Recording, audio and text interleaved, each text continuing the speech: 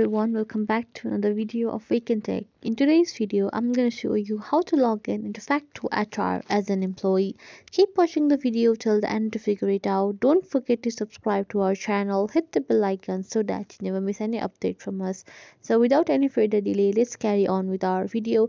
In order to log in into FactoHR, firstly open up your Google Chrome. In the search bar, type in the URL factohr.com. Once you're done, click on the search button at the bottom right corner of the screen.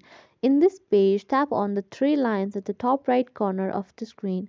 In the pop-up, you should be able to find the login button above the free trial button. Tap on it and it will take you to the login portal.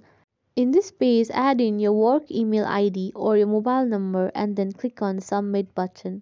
In the next page, you might have to add in your password. Add in your password and once you are done, click on the login button. That's how you can easily log in into FactoHR as an employee.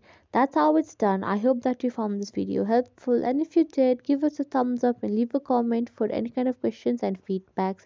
That's it for today. We will surely be back with more videos like this in the future. Thank you so much for watching. Stay connected and goodbye till then.